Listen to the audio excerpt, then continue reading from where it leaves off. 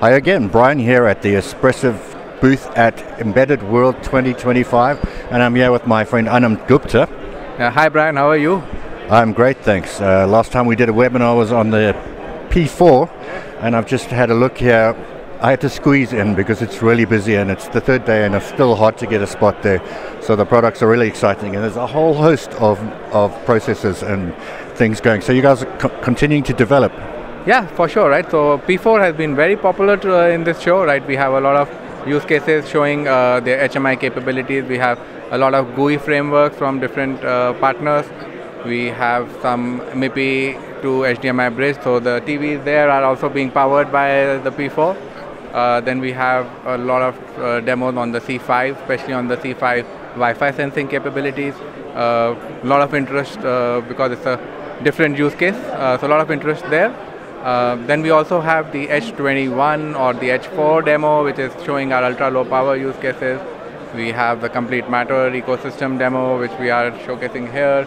So yeah, overall we have a lot of things, a lot of interest. People are very, I would say, excited about all these new products, and yeah.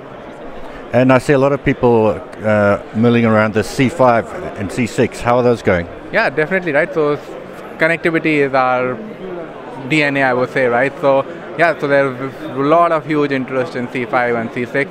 A lot of customers already building products with C6. A lot of developers trying to know when the C5 will be out, when they can grab their hands to it, so they have their project there. So we have a lot of interest on those series as well. Yeah.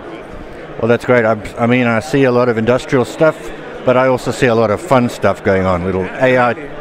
Yeah, so you have a couple of fun robots made on the S3 which can dance based on the OpenAI SDK. So we have a couple of demos with the C5 and the S3 where we do the integration of the OpenAI embedded SDK. So you can talk in any language what you want, and then you can control a robot or ask it as to be your chatbot or an assistant.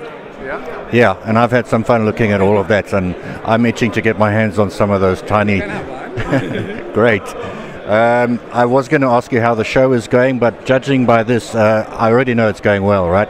Oh yes, it's as always super busy, super enthusiastic crowd. Always love to meet people who are excited about, some who complain about it, but it's always good to get feedback, improve on it. But yeah, most of the time people are very happy with it, so feels proud. And there are some colleagues who are new to Embedded World, and they really see, okay, when people come and say they love our products, it really feels good to work on something which people cherish and people want to build on top of that, right? So, yeah. Well, that's awesome. I know you're tired, it's the third day, but thanks for joining us, Anant Gupta from Espressif. Thank you, Brian, for stopping by. It's always a pleasure talking to you. Thank you so much. You too. Yeah.